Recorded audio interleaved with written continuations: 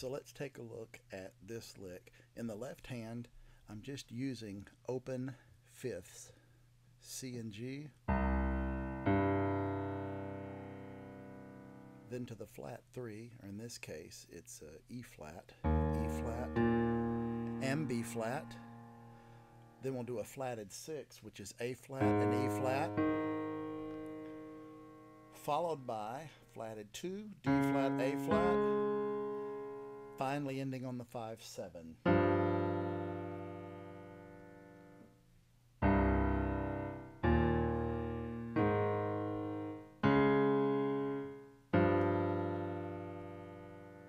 Look at what's happening in the right hand.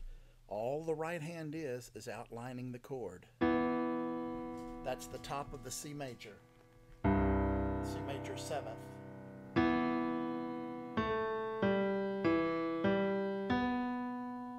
We move to the E flat position. We move to the A flat position.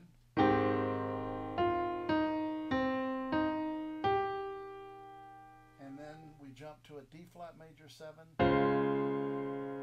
hang on to the F and C, add the G, and move in the left hand. So you see the little pattern is just a planing. That is, it's the same thing happening on different planes. We start here on the C, move it up, move it up,